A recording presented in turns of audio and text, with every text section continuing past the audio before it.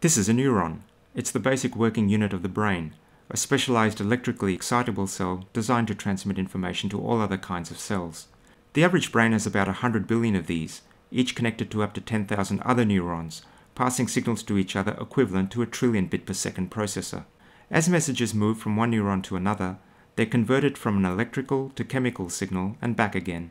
Every neuron has a voltage gradient across its cell membrane, and when it fires, it generates large fluctuations in the voltage. This can be measured and displayed as a waveform that looks like a spike, cluster of spikes, or burst. Typically, a combination of these are generated as a sequence.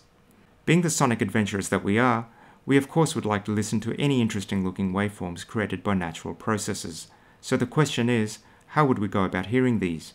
Well, it so happens there's a mathematical model which simulates the spiking and bursting behavior of neurons called the Hindmarsh model. I'm just going to briefly touch on it. You can visit my site for more detail. It expresses three differential equations and three variables: x, the membrane potential; y, spiking variable; and z, bursting variable. I is the stimulating current that enters the neuron. What we want is a plot of x versus time. So how do we get that?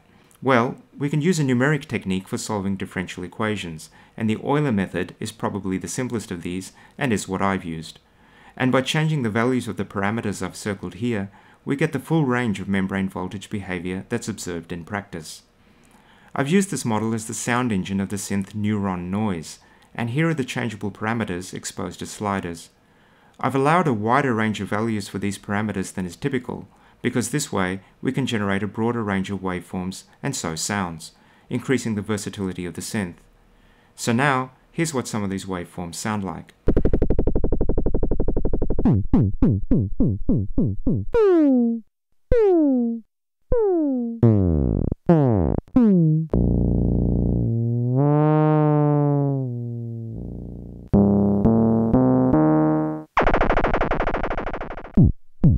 The sounds the synth can produce are diverse enough to create a track with.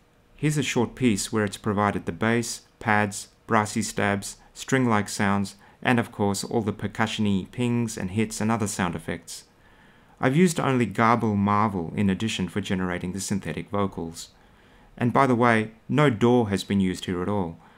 I've just played Neuronoiz with a MIDI keyboard directly recording the audio into Audacity and then EQing and arranging the parts there.